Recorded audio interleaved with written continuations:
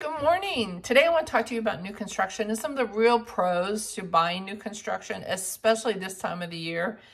Sometimes at this time of the year, there are listings or homes that did not close. And maybe because the interest rate has increased so much so that the original buyer who put this house under contract in March to be built, to be closed at this time of the year, can no longer afford the interest rates.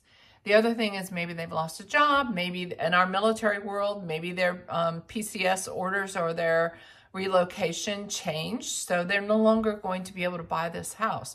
So there are specs that are on the market now that the builders are offering great incentives for. They might pay your closing costs, or they're offering a 2-1 buy down on the interest rate. There are just a bunch of different options. Maybe they'll finish the basement for you, whereas normally in the original contract, the basement was an unfinished lower level. The other thing I want you guys to think about, it's a timeline thing too. If there's not a spec available and you're not ready to buy now, it takes 8 months to a year to build a home right now. So unless it's already underway, and mainly because they have to pull their permits from the county, it takes a little bit longer for that. And there's nothing the builders can do about that. It's a county timeline thing. So it makes it a little more difficult. But timing, if your son or your daughter graduates from school in June and you guys do not want to put your house on the market until June, it's probably a good time to go ahead and think about starting a new construction contract, or at least looking and seeing what the offerings are. Because what we would do is we put your house on the market once you get the occupancy permit from the new construction. So that's usually 60 days out. That gives ample time to market your home, sell your home, get to settlement, have your funds available. So when you close on the new construction, it can just be a coinciding settlement and you're not homeless, and you don't have to take your stuff, pack it up, put it in storage, take it from storage, and then move it to your new home. So it's a timing thing. So if you guys have questions about that too, just don't hesitate to reach out. The other thing I want you to think about, new construction is appealing because it's more efficient. You got the new roof, you've got the new HVAC system, you have a much more efficient home than a traditional resale that was built 20 years ago.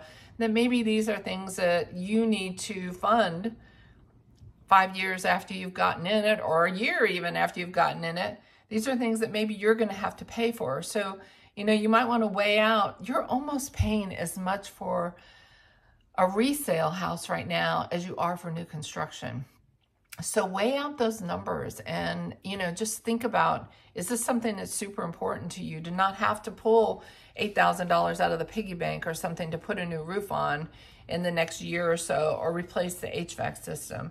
The other thing I want you to think about is, do you need a more contemporary, what's your living style? Are you gonna wanna run up and down the stairs? Or do you want a one level that you can wheelchair into the shower? That's what we bought this house. We thought one of our moms was gonna have to come live with us. So this has a main level owner suite, and then we have another suite upstairs that one of us could have lived in while our mom lived downstairs. And this is what we're seeing in the community now, of buyers and families having to come together to make things affordable for everybody. So think about that. Are you willing to wait a year, the timeline? Do you want to choose your own finishes, choose your own fixtures, choose your own cabinetry, and, just make sure that the floor plan is something that you're not going to have to move again in 20 years or 10 years. It's not fun. Moving is not fun. The other thing, lower maintenance, then also in a new more efficient system, and then obviously still the floor plan. So think about these things, and if you have questions, I can certainly send you the builder's incentives. They change weekly, so I'll have to update it for you just depending on which subdivision you're looking at.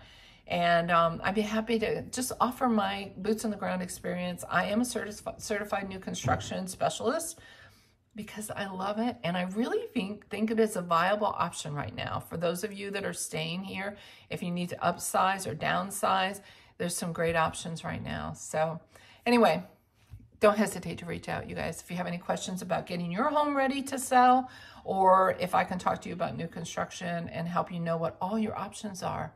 That's what it's about. It's about knowing all your options, timelines, and what it's going to cost to do what. Bye, you guys.